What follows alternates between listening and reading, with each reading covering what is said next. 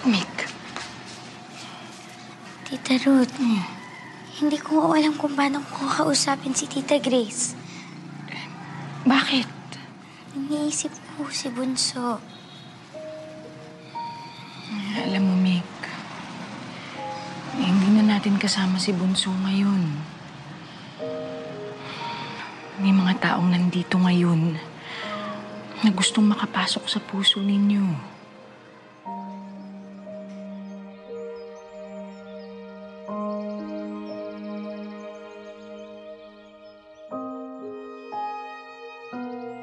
Walang ibang hinangad ang nanay mo kundi ang lumaki ka ng napapaligiran ng pagmamahal.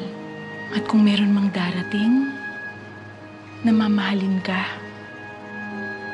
welcome na welcome kay Bunso yun.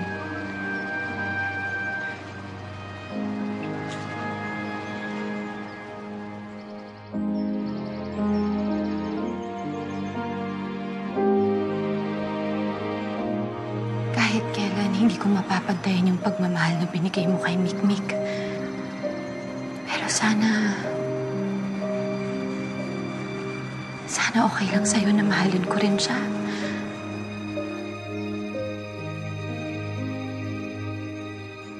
Pati si Michael. Uy, pero hindi ko naman gusto na palitan ka sa buhay nila, ha? Ang gusto ko lang yung ituloy yung pagmamahal na ibinigay mo na sa kanila. Okay lang naman yun, di ba?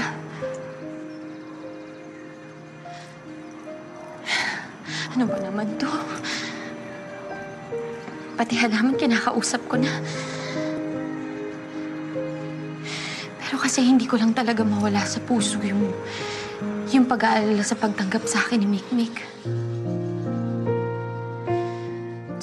Sobra niyang bait, Ella. At ayoko na masaktan siya kahit katiting. Kasi sobra nang masakit yung pinagdaanan ng bata. At ayoko na dumagdag pa.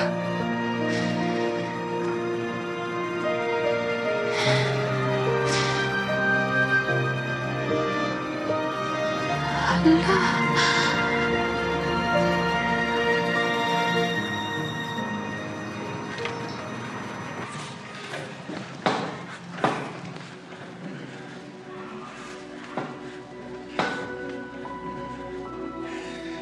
Sa tagal ng pagkakakulong, akala ko pinagtakpan mo si James.